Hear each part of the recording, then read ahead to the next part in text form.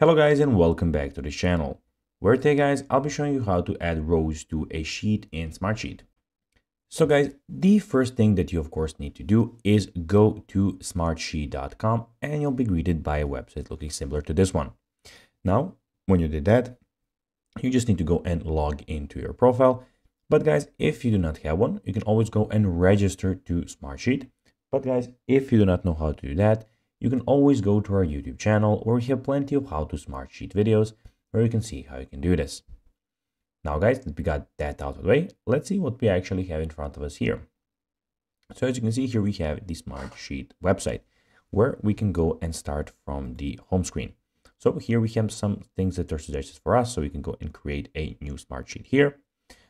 Here we have our notifications, which I at the moment don't have any, but be sure when you have some, they will appear here. Here you have your folders, so you can browse here from your work apps, sheets, workspace, and deleted items.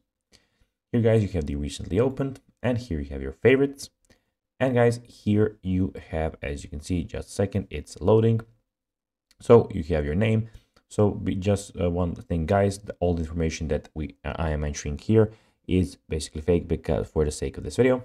So here you can search for work apps, share with you, recently updated. And here guys, you can go and see some new templates that you can add. And lastly, here you have all the information about your account in one place. Now guys, let's see how you can actually add rows to a sheet in Smartsheet. Well, first of all, you need to open Smartsheet and a sheet that you want to do that on. Then on the number like this, right click, and then you can just click insert above and or below, and there you will have another one inserted. And guys, that will be everything for this video. I hope that you found this video informative.